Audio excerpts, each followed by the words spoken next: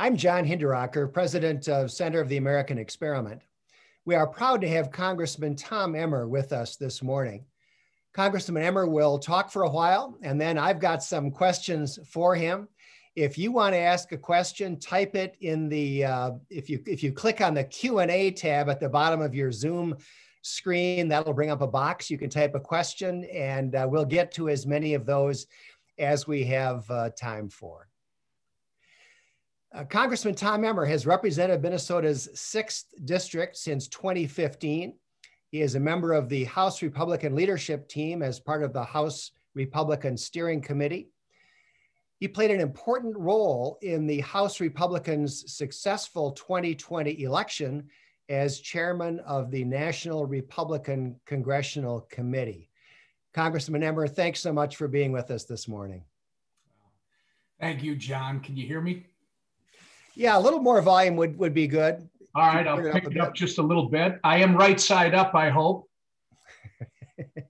Amen. Good morning, everybody. Thanks for being on this call, and thanks for having me. I want to thank John Hinderaker and his entire team at the center for putting this event together and hosting us. Obviously, I'm Tom Emmer, and John just told you I have the privilege of serving as the representative for Minnesota's 6th Congressional District.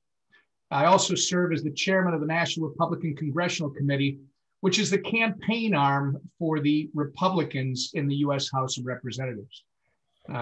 Again, I'm grateful that you invited me to join all of you here today.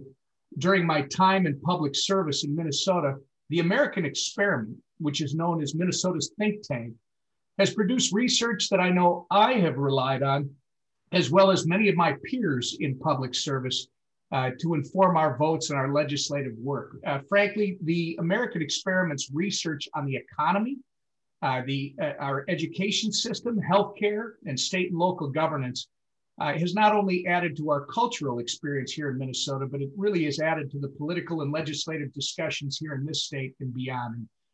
John, for that, you should be commended, as your entire team should be. In addition, your emphasis on free enterprise, limited government, personal responsibility, government accountability are all values that we share, and they guide much of the work that I do in office. Personally, the center has always been an important point of connection for me.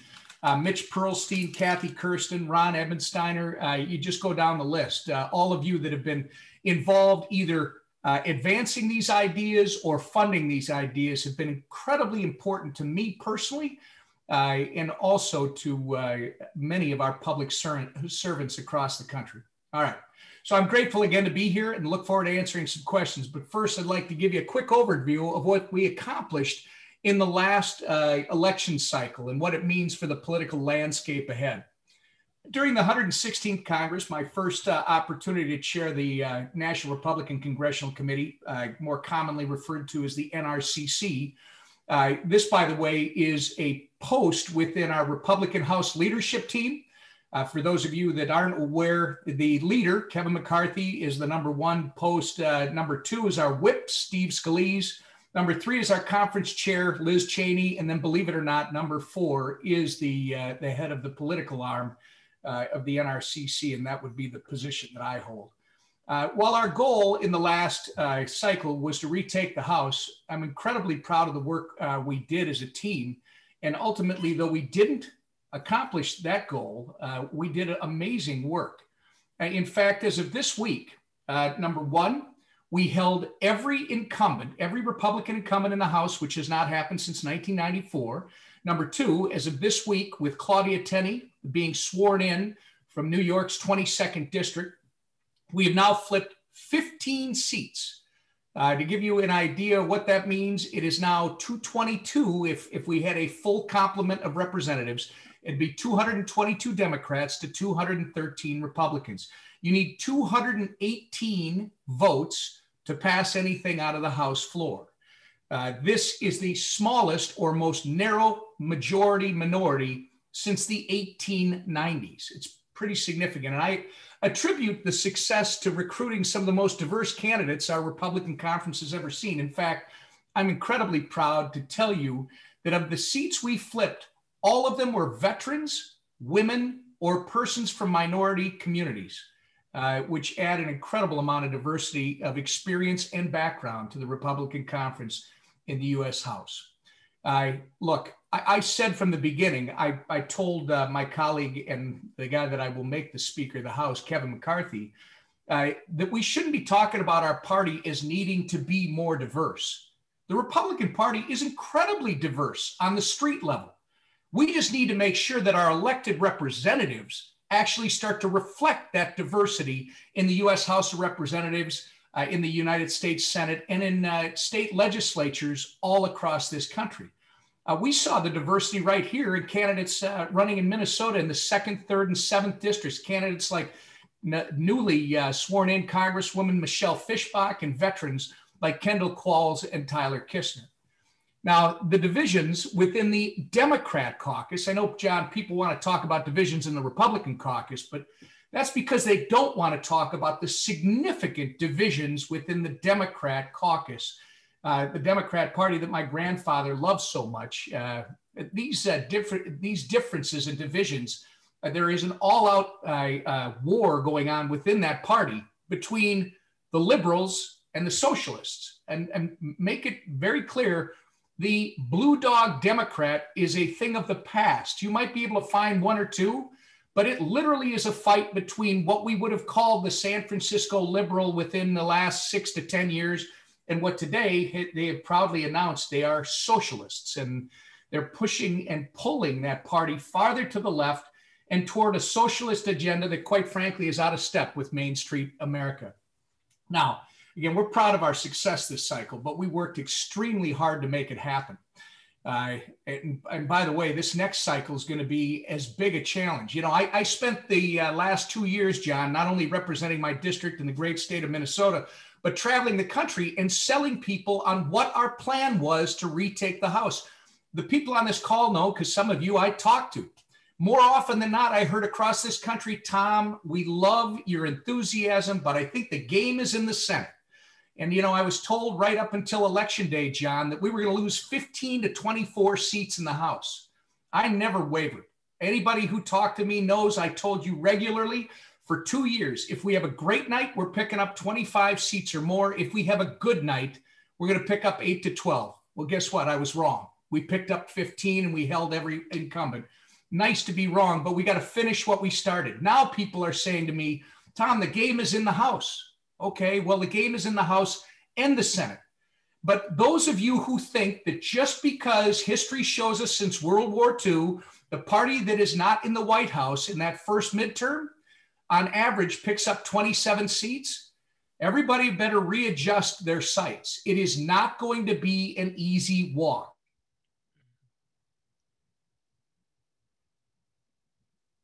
We've got to make sure that we reestablish restore the integrity of the process, make sure that legislatures and legislatures alone are making the election laws, not governors, not secretaries of state, not the courts, etc. We're going to have to go back to the same formula that was so successful last cycle in recruiting the most diverse, best candidates that come from the Main Street of their districts, that look like their districts and sound like their districts.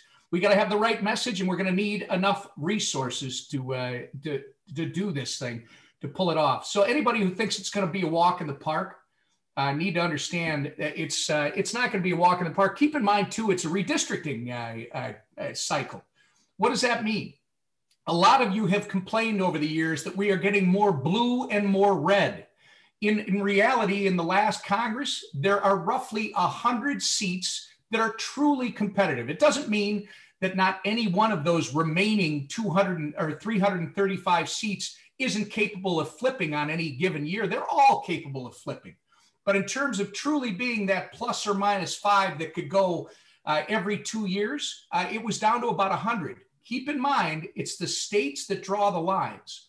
And the states this time are going to draw the lines again, and they're going to narrow that 100 even more. In fact, the top end might be 60 now. In other words, the floor for the Republicans is going to get higher and the ceiling is going to get lower. I don't think you'll see majorities of 240 members plus after this next redistricting. In fact, the greatest majority you might see going into the future, unless somebody addresses this issue, is probably 235 seats. It'll probably top out somewhere around there. But this is something we're going to have to deal with. Look, it's about that messaging. I'm happy to talk to you about all the different things, John, that go into this. But we had a message last time. It was about law and order. It was about the economy. People are going to want to talk about Trump. You're probably going to give me questions about where should Trump be in this process, et cetera. What about the division within the Republican Party? Look, guys, they want to talk about anything but what is actually happening. And as this thing passes, as the emotion starts to come out and things start to settle back down, people are going to be looking very carefully at the Biden anti-energy agenda, in which he, on his very first day, signed executive orders that killed the Keystone XL pipeline and the 11,000 great paying American jobs that it supported. On the very first day, he signed a moratorium on future fracking on federal lands. These two actions on their own cost us roughly 1 billion jobs in the energy sector, or related to the energy sector. I'm sorry, 1 million jobs and 1 billion with a B in tax revenues. This is why we won states, by the way. We won seats in states like New Mexico, Texas, and Oklahoma, because we warned them that this was going to happen. And guess what? Now it's happened. It's going to help us in states like Pennsylvania and beyond. You also have to look at this school issue, which I hope we talk about. Schools are going to matter.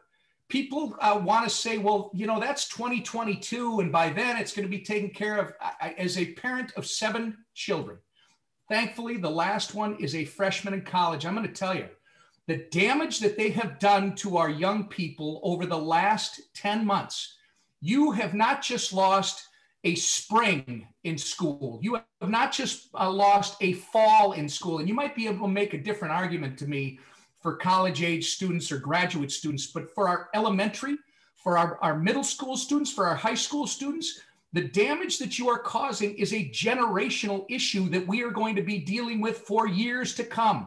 And they told us, follow the science, follow the science, follow the science. And now the science says, open the schools and put the kids back in the classrooms. And what are they doing? The dirty truth is they're siding with the teachers' unions that funneled $40 million to the Democrats in the U.S. House of Representatives. And so they are not going to help. And the local, your governor and your state legislatures have the same special interest problem. And it's going to come back to haunt them. And why don't I do this, John? Because I've got lots of opinions, obviously. You've got a great audience. I'd love to talk about whatever they want to talk about. Thanks again for having me. Congressman, I mostly want to ask you about some policy issues, but I feel like I need to start with kind of the elephant in the room, and that is this impeachment proceeding, the second one going on now in the U.S. Senate. It seems completely bizarre to me. You know, the Democrats are not attending to the people's business. They're not trying to get anything constructive done. They have unconstitutionally, in my opinion, they're now trying a guy who's not the president. What's happening here? Why are they doing this? And do you think it's going to work for them in political terms? No, John, it's not going to work for them. It serves as a distraction right now. And for the people who are on here who think that, the president was guilty of something that should be an impeachable offense, that's not, I don't think, what you're asking, John. The bottom line is, look, we've had a transition of power. You talk about unifying the country. Remember, 74 million people voted for Donald Trump. You've got to take into account that if you want to unify the country, the quicker we move on, the better. Now, if you think you're talking to your base and this somehow is going to help your base, think again, because what you're literally doing is you're keeping Donald Trump on the front page of the paper and on the front story of every news show today, and you want to move on, right? So no, I don't think this is going to help them. In fact, I think this is a classic example of overreach. I think if Joe Biden was serious about unifying the country, and if the Democrats were serious about moving forward, and they want to win in 2022, John, then forget about the executive orders killing the energy industry. Forget about this agenda-driven, alleged coronavirus aid package, right? And let's get to a transportation bill. It's a mistake that the Obama administration made. It's a mistake that the Trump administration made. Start this thing off with a large infrastructure bill that includes rural broadband, includes seaports, airports, major thoroughfares.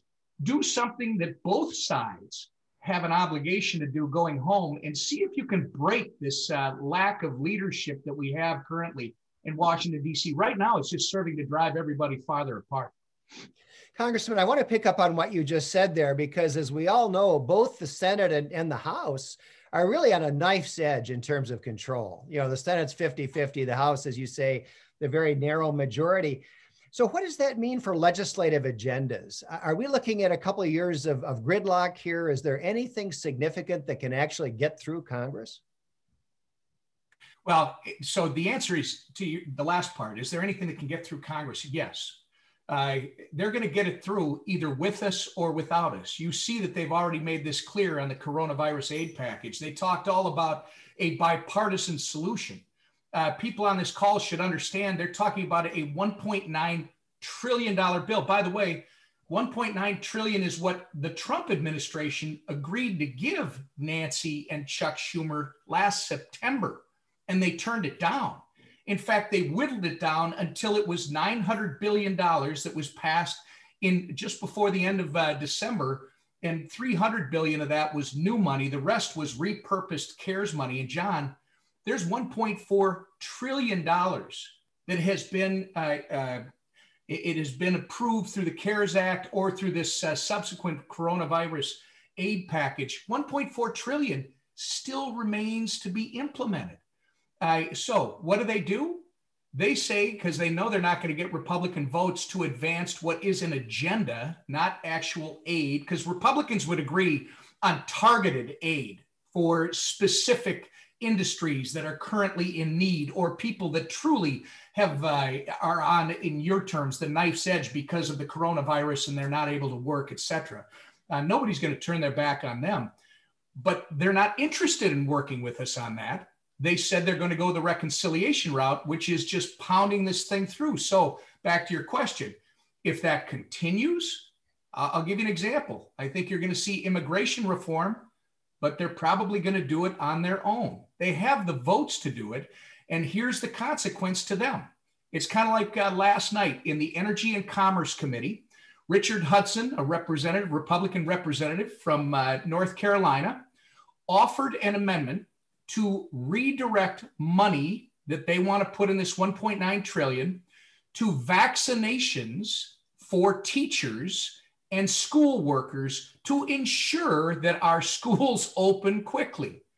To bring this home, Angie Craig is one of the handful of targeted Democrats who voted no to that. This is how they get held accountable, which we will do every single day, John.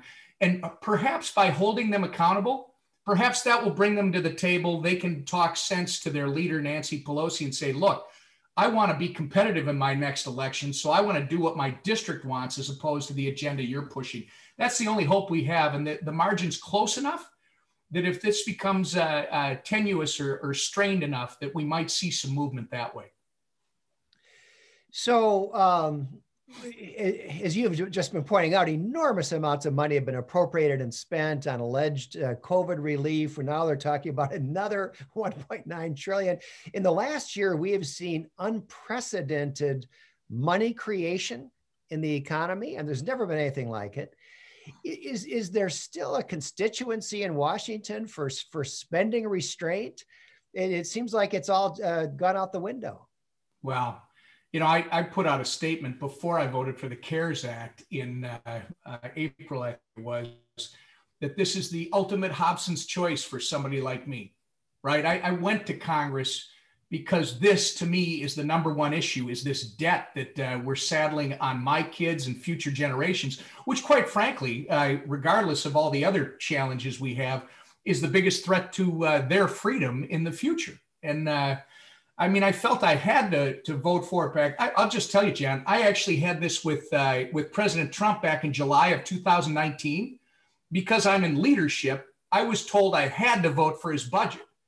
I told him that next time, if that's the way it works, invite me into the negotiations, because I'm not going to be in leadership and have you shove something up my nostrils and tell me I have to vote for it. And I'll short circuit the discussion, but let's just say right after the vote, where I did vote no, I was at a meeting in the White House with the president and Mitch McConnell, all his campaign folks, all of ours.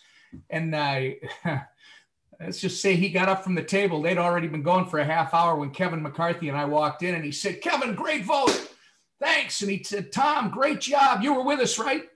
No, Mr. President, I wasn't. All right. Well, you can imagine how that went. He actually respected the fact that I voted the way I believe. But I think this is the number one issue, John. And there are tons of people tons is a kind of an elementary way of saying it. It isn't just Tom Emmer. There's a whole bunch of us. And it's going to get louder and louder. I think it should have been louder a few months ago, right? I think we should have been talking about this, because this is a Republican value that I think some looked away from over the last couple of years. The last administration said to me when it started, we need a runway. We need a runway, we're at less than 2% GDP with Obama leaving. We've got to build this back up to 3+. Once we get there, 3, 4, 5%, then we can start talking about paying it down. Well, I said, until you show me a plan, I'm a no. They never did come up with a plan how they were going to pay it down. The pandemic hit. We had the best economy in decades. Lowest unemployment for women, lowest unemployment for Hispanic Americans, lowest unemployment for African Americans. All kinds of good news. The pandemic hit. Yes, these are extraordinary times. I think we've taken extraordinary measures, but this insanity, John, to continue this now, targeted relief where it might be necessary. I actually would consider that, despite my my serious, grave concerns about where we're headed towards this $30 trillion number. But in the meantime, let's implement the $1.4 trillion that's already out there.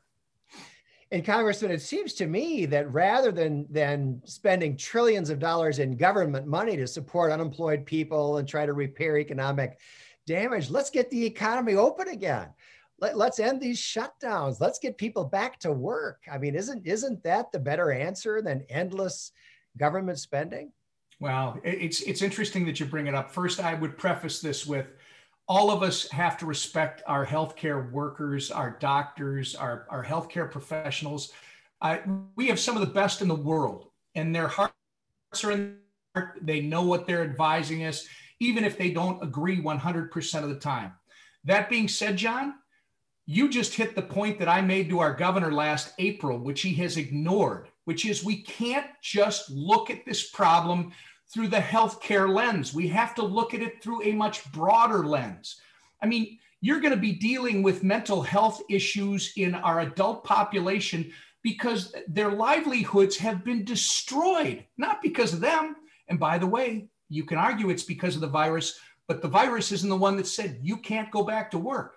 You know, that little shoe store that's right across the street from the big box store, they both sell shoes, but apparently the big box is essential.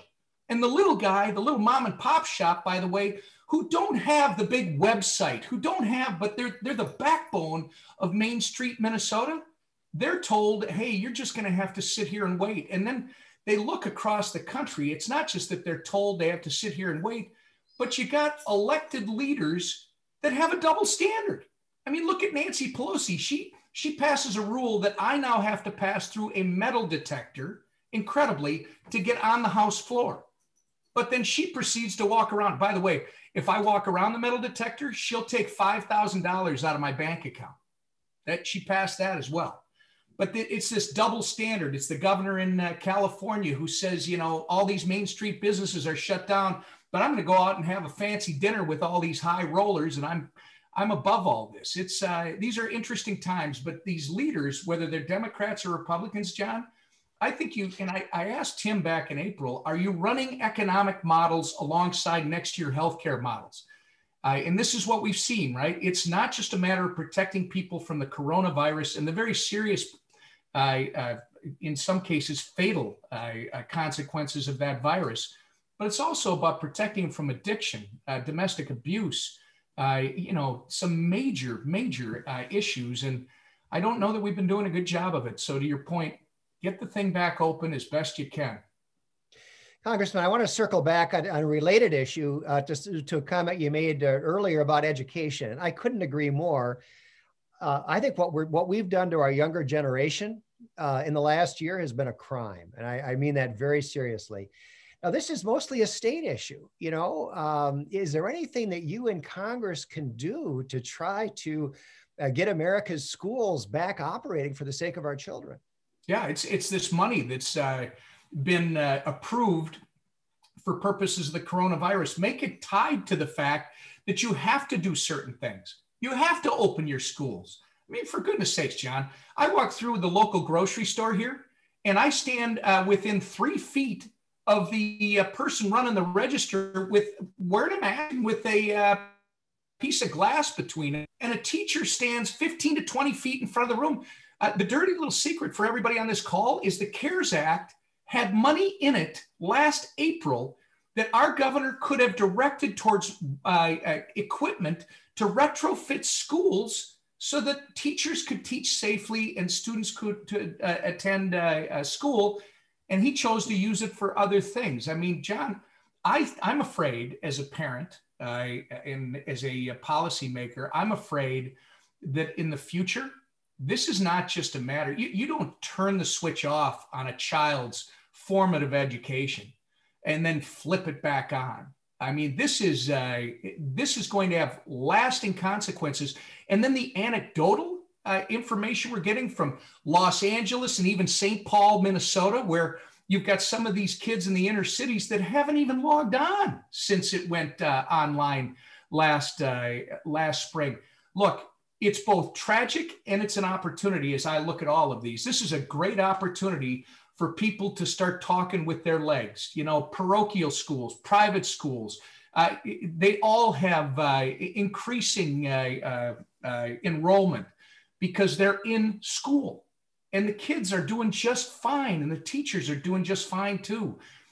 This might be one of those come to Jesus times for our public school system. We got great teachers, we got great administrators, but they can't allow their hands to be tied by these incredibly powerful union bosses that just don't want us to go back to school. One of the things that we saw in the first days of the Biden administration, and maybe it's still going on, I've kind of lost track, but Joe Biden issued an unprecedented number of executive orders the minute he took office. Talk about that a little bit. I mean, it seems to me that on the one hand, the Democrats keep talking about unity. On the other hand, the first thing they do is bypass Congress and issue very controversial executive orders. How's that going over?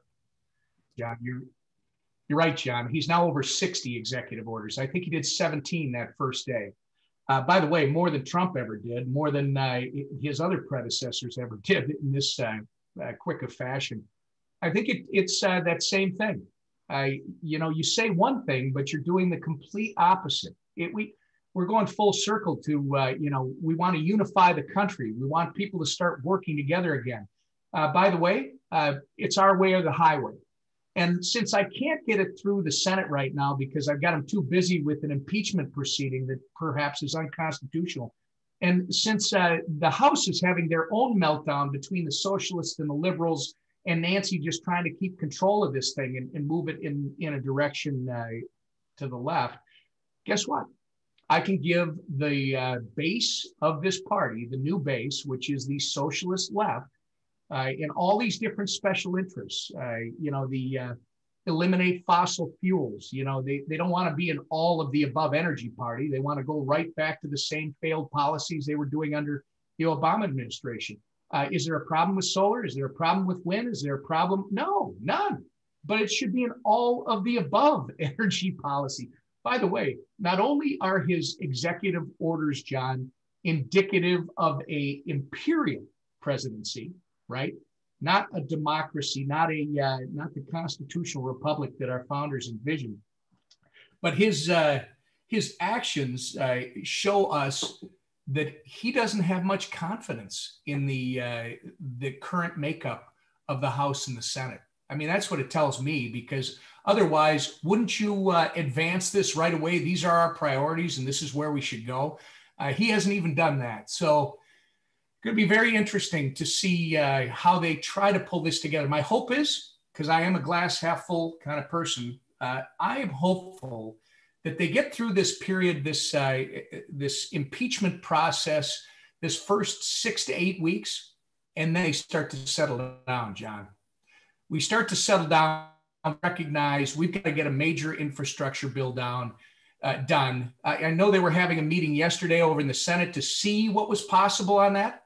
If they can resist their never-ending urge to make it a political statement, I got some hope. Maybe by mid-March, you might see something where Republicans and Democrats, rank and file in the House, are actually working together on something that might be productive for Americans. If they don't, John, I'm going to make it very clear to everybody on this call, which I did to a colleague of mine in the Minnesota delegation when he tried to tell me that these socialist left voices, it's a very small group with oversized voices in his caucus. I said, and I won't give away who he is, you'll have to figure it out. I said, look, that may be true, but if you're not willing to stand up, speak up, and fight to pull my grandfather's party back towards the middle, I'm going to make sure you own it all when we get to the election.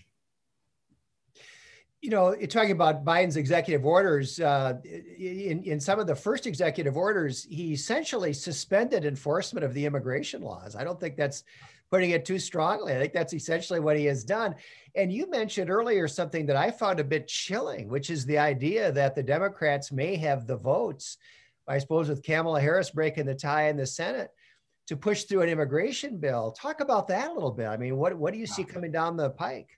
There are two wild cards in the Senate. But before I get there, let's think about this for a second, because this goes to that other question about what about President Trump? I think as Republicans, we should recognize that the Trump administration implemented some amazing policies. I mean, his tax cuts for the middle class, his energy policies, his Americans and America First policy, which I think my colleagues on the other side of the aisle are more upset about that than anything else, because they're the ones that usually think about these messaging genius things before any Republican, and Trump beat them to it. America first, that's their idea, or so they think. But as Republicans, John, I think we need to celebrate those policies, because those are the policies that brought so many new voters into our party, right? The Democrats, our new Democrats on the other side, they have promised that they're going to unwind it all, much like this immigration stuff that you just brought up. And they're going to run into major problems when they do that. If you think about this, safety and security is still polling among the top concerns of all Americans. That's what this issue goes to. And you're right about what Biden did. It's not only what he did, but I think it was in the Washington Post, somebody from his administration, and perhaps even him, earlier this week was quoted as saying, "We have abolished ICE without really abolishing ICE." I mean, think about that for a second. Now, the problem they're going to have on their road through the Senate right now are two senators, Manchin in West Virginia. I mean, he might be the only Democrat left in West Virginia for all we know. And he's well aware of that. He's made statements that certain things are not going to get across his desk and not going to get his vote. And the other one is Kyrsten Sinema out of Arizona, who is quietly probably going to be more influential than even Joe. And I mean, I served with her in the House. Kyrsten is a bit of a political chameleon, but she's very smart. She didn't get there by being stupid, and she understands that she represents a border state, John. And I think that's going to create some problems for them, because if they lose both Manchin and Sinema, then Kamala Harris doesn't matter. Yeah, that's right. One thing we haven't touched on at all, Congressman, so far is foreign policy. And I think most of us are concerned primarily on the domestic front these days, but I do want to touch on it briefly. I mean, in my opinion, Donald Trump was our most successful president since Ronald Reagan. And I would argue that you see that in domestic policy, and you also see it in foreign policy with improved trade agreements and standing up to China in particular, as well as Russia. And now we see in progress what looks like a massive sellout to the Chinese Communist Party. We see Trump's achievements in the Middle East, where he helped to broker these peace agreements between Israel and some of the Gulf Arab states, that being under attack. I mean, to talk about that a little bit, is there a risk here that the Biden administration is going to undo all of these foreign policy achievements of President Trump? Actually, John, it looks like they're trying to adopt them.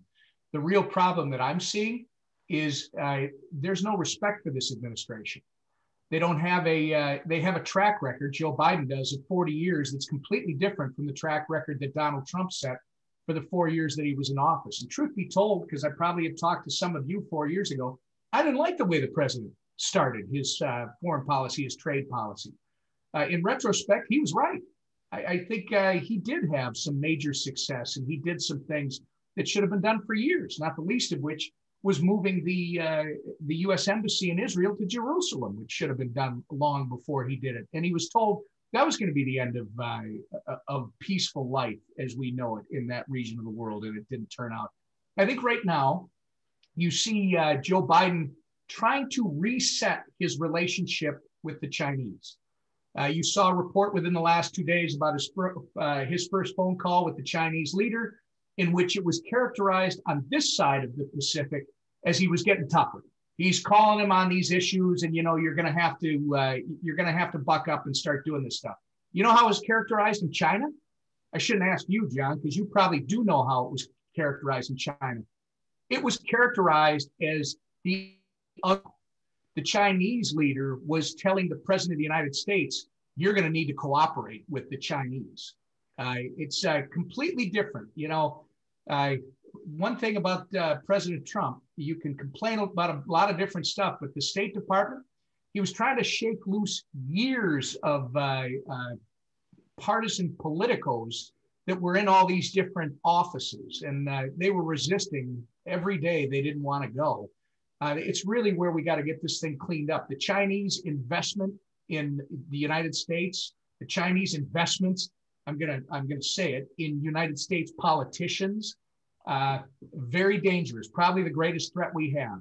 And you look at the other stuff, John, one of my colleagues, well, I'll be careful because he and his colleague predecessor, who are now out of, obviously they're out because they were in the Trump administration, but they were working on intelligence, trying to make much of this public so they could talk about it.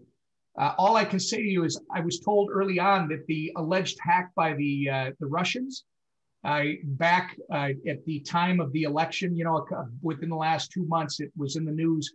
These episodes were nothing more than our enemies starting to test the Biden administration. They knew that there was a transition happening, and they want to know what they're dealing with. It's someone has described it to me as it's like boxing. When you get two heavyweight boxers, what they'll do to start the fight is the challenger will lean in because they want to see how hard the other is going to hit them. And once they measure what that is, then they set off on a strategy as how they're going to win that fight. So I think that's what we're seeing more of right now. My belief is the Biden administration is trying to continue some of these Trump policies, but adopt them as their own. And right now they're just running into enemies that are trying to see how tough they are. Well, I hope that's right, Congressman. I want to turn now to some questions that we've been getting from members of our audience. One thing that is on a lot of people's minds, and it's a huge problem, I think, is the censorship of conservative voices by the big technology platforms. They really don't want our voices to be heard. Now, here in Minnesota, there's a bill that's been introduced or is being introduced in the Senate, shortly will be introduced in the House, which is intended to address this. I know that the same thing is going on in other states around the country. I've been in contact with people in other states. What about at the congressional level? Is there anything that you folks are working on to try to address this problem? Well, you'll remember Al Franken pushed his net neutrality thing a while back, which is a little different issue, but the Democrats don't typically do what we want them to do in this area. It has indicated a willingness to look at Section 230 reform, which we'll see where that goes. But you got to look, if you're me and you're being realistic, don't listen to what they say, look at what they're doing. And Joe Biden, you better take a look at all the big tech people he put in his administration. There's a reason for that. I mean, that doesn't bode well for addressing what I believe is the number one crisis in this country. And we have many of them. But you start shutting down free speech, you start shutting down people's ability to speak out. I mean, that's what this whole constitutional republic that gives us this freedom is based on, is us being able to disagree and yet live peacefully together. That's not what they're going for. Now, good news, and it relates to the redistricting that I didn't talk about before. We may not have succeeded with the presidential race, but we had huge success in the House. Remember, they said we weren't going to be able to hold the Senate. So the fact that we ended up tied and we had the Georgia debacle, okay, maybe people had higher expectations, but they told us months ago we weren't going to be able to hold the Senate. That was the last firewall. Look down below. We won the majority of state legislatures across the country. In fact, to put in perspective for you, Republican-controlled state legislatures will draw upwards of 150 of the seats of the 435 in the U.S. House of Representatives. Democrat-controlled legislatures will draw somewhere around 70. Split legislatures like ours here in Minnesota will draw roughly 40, and then commissions will do the rest. So from a state level, John, that's where you can start to attack this, and we need to. I don't know how much success you'll have in Minnesota, but I think reasonable Democrats, and there are reasonable Democrats, I'm just saying they're not currently occupying the U.S. House of Representatives Democrat conference. And I will stand by that if anybody wants to question me, but there are reasonable Democrats, there are friends. They understand this is a huge issue too. And maybe those of us together on Main Street starting to talk about this and how dangerous it is, will get both sides to put aside their partisan values and start to push for some real reform. I'm not confident, though, right now in the congressional approach. Congressman, I think we've got more questions from our audience here on election integrity than anything else. And again, this is largely a state issue, but I think the Democrats have introduced legislation that would actually undermine election integrity even further. Talk about that a little bit, if you would. So HR 1, I like to go around and talk to groups about, you want to know what our colleagues' priorities are? I mean, they tell you it's your healthcare. They want to take care of your healthcare. They tell you it's your safety and security. They want to take care of allegedly law and order, although they want to have it both ways. They want to take care of all kinds of things, your transportation needs. Really? Their number one priority, and it's referenced by the very first bill they filed in the 117th Congress, is election reform. And it's not election reform. By the way, this was the gift that just kept giving in the last election. We use this, depending on the district, to win seats. How did we use it? Well, it has things in it like up to $5 million in taxpayer funds to subsidize congressional races. Come on, John. I mean, they want to legalize ballot harvesting. They want to do all these things that frankly take away from the integrity of our elections as opposed to improve the integrity. And you're right, it is a state system, but I can tell you probably more so than ever before, Ronna McDaniel is the chair of the RNC. My new counterpart, Rick Scott from Florida, is the new chair of the National Republican Senatorial Committee, and myself, we're going to start working together. Mark Elias, on behalf of the Democrats, had a 2-year plan that had been built for years on how to sue to change laws. I will take issue with Steve Simon, who I get along with Steve just fine. We served together in the Minnesota legislature, but the idea that Steve Simon can settle a lawsuit with a third party and change election laws is unconstitutional and should never happen. Your members should watch.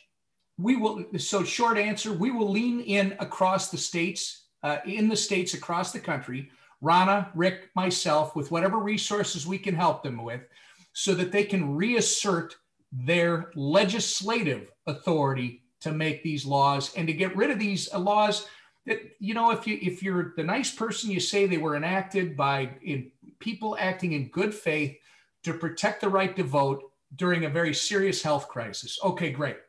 But now they have to go away. You have to get back to integrity. And I'm going to tell you, we've got one of our friends in Minnesota who told me the story of his mother passing away 8 years ago. She lived in New Jersey. 4 years ago, she didn't get anything from the state of New Jersey. Guess what? This election, she got a live ballot. She passed 8 years ago, and he still holds that live ballot. How did they find her? Who was doing this? We got to put the integrity back into our elections. And I think we can. Watch a lawsuit that's going to go up to the Supreme Court. It's that Pennsylvania lawsuit. Granted, it's about Pennsylvania, those, the date that you could accept absentee ballots by or mail-in ballots, et cetera. But hopefully that will give us some good law in terms of reaffirming it's state legislatures that make these laws, and all the other ones are unconstitutional, because that'll take us a long way back towards reestablishing the integrity that I think we lost. Yeah, I think you're exactly right about that, Congressman. The settlement, so-called settlement, which was just collusive that we had here in Minnesota, was one of, I think, 15 or so around the country entered into by Democratic secretaries of state. If we've got time for just one more question, Congressman, I want to ask about something that a couple of our attendees have raised, and that's gun control. You know, the Democrats feel like they're in control in Washington, and once again, they're rolling out their gun control program. And HR 127, I take it, is the bill. Can you talk about that a little bit? Is there much prospect of something like that? What is it, number one? And number two, is there much prospect of it becoming law? Well, you're going to have to tell me who the author was. I'm not good with the numbers, but there's plenty of these, John. And what I would say to you is, we're at risk. There's no question we're at risk with, even though there's slim majorities on both sides, we're at risk that they just pound something like this through, because my new colleague on the other side, Sean Patrick Maloney, he thinks he's going to tie Republicans to this conspiracy theory QAnon. Okay. Just to give you an example, this is how misguided they are. For those of you that are on this call that even know what QAnon is, because most people don't, you need to understand that CNN just came out with a poll in the last couple of weeks that fewer people in this country believe in QAnon than people in this country who believe the moon landing was staged.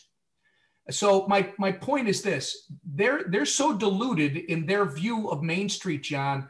We need to be very aware that they could pass any gun law through the House and the Senate and across this president's desk. But then the one legacy that I think you're going to see pop up more often than not in the coming years is going to be the changes that have been made to the Supreme Court.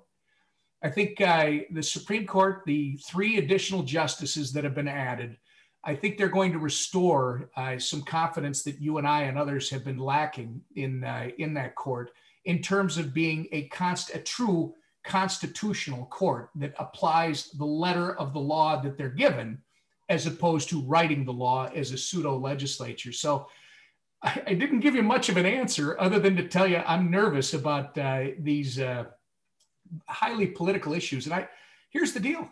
If they want to pass that, John, you understand what that's going to do for me and my job as head of the campaign arm? I mean, you want to get voters out to the polls, you do something like that. They will show up. That being said, I will also tell you, when you have tragedies like we just had in Buffalo a couple of days ago, it doesn't help us. No, that's for sure. Congressman Tom Emmer, thank you so much for being with us. That was tremendously informative and lots of fun. It was great to have the opportunity to talk with you. Keep up the great work in Washington. We are all watching you here from Minnesota and appreciate what you are doing for us and for all Americans. So thank you so much. Right back at you, John. Thanks for everything you and the experiment do for all of us. Thanks for having me.